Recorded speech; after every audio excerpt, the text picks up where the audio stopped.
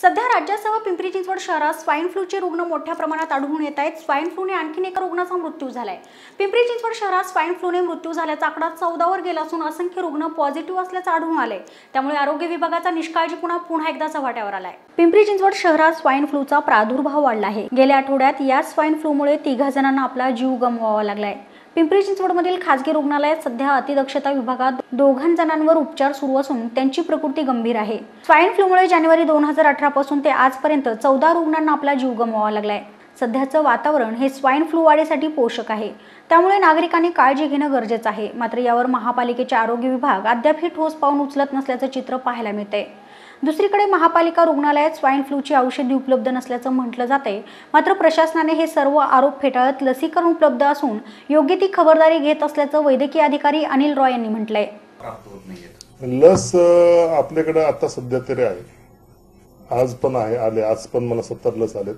लसीचे प्रॉब्लेम असे की शासनाकडनं आपल्याकडे पूर्वी प्राप्त व्हायची लस, पण नंतर शासनाने जून पासून ते देणं बंद केलं, कारण त्यांच्याकडेच लस उपलब्ध नाही।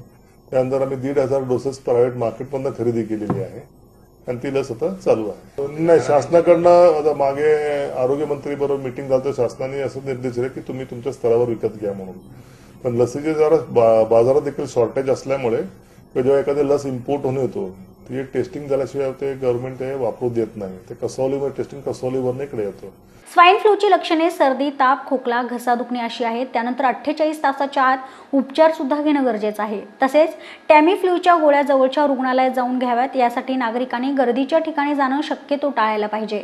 हात स्वच्छ करणे, योग्य झोप, त्याचबरोबर योग्य आहार आणि विश्रांती हे स्वाईन फ्लूवरील उपाय आहेत।